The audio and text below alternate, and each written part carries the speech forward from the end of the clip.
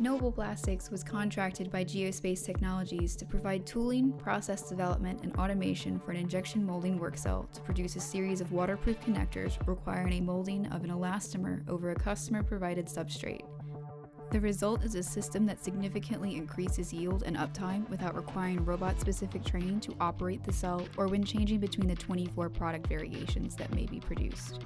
The molding machine is executed in a vertical, two-station, rotary table configuration, allowing loading of one mold half while another is molding parts.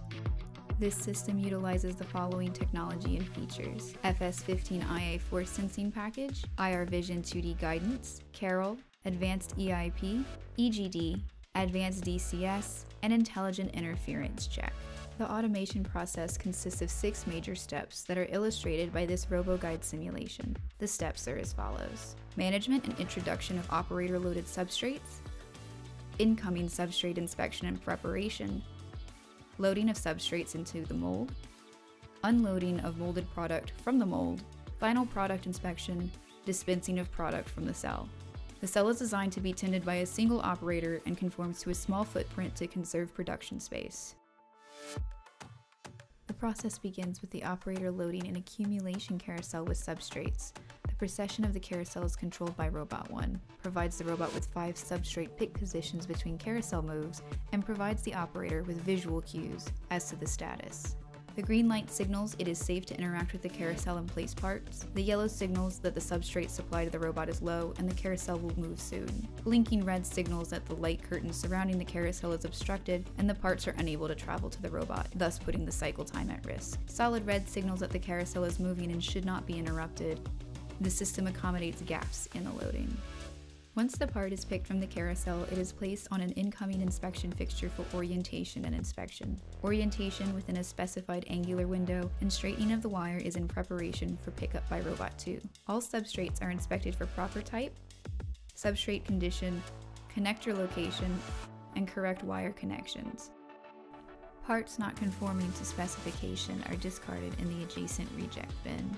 Robot 2 removes the prepared substrate from the incoming inspection fixture using offset data from the IR Vision system and moves to insert the substrate into the injection mold. A lifter bar with the substrate insertion cavity is raised above the mold for access, and the robot tracks the position of the lifter bar in real time to adjust the approach and insertion vectors. The robot uses force sensing to guide insertion with diametrical clearances as low as 0.02 of an inch. Each substrate insertion must meet minimum and maximum force criteria, as well as a specified insertion depth window. Substrates that do not successfully insert after a set number of attempts are placed in a reject bin, and the process continues until all 4 mold cavities are filled. Robot 3 removes molded parts from the mold and presents each part to an outgoing vision inspection system provided by Geospace Technologies. Based on the inspection results, the robot will place the parts individually in either a reject bin, rework bin, or an outgoing conveyor for operator packaging. These bins are easily accessible so that they may be cleared without interrupting production.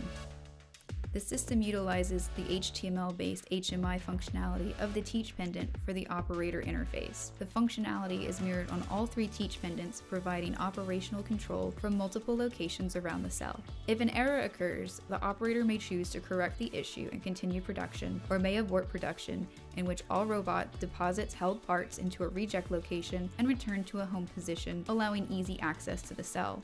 A comprehensive user alarm system gives contextual information for most stoppages or faults. Such error recovery does not require manual jogging of the robot.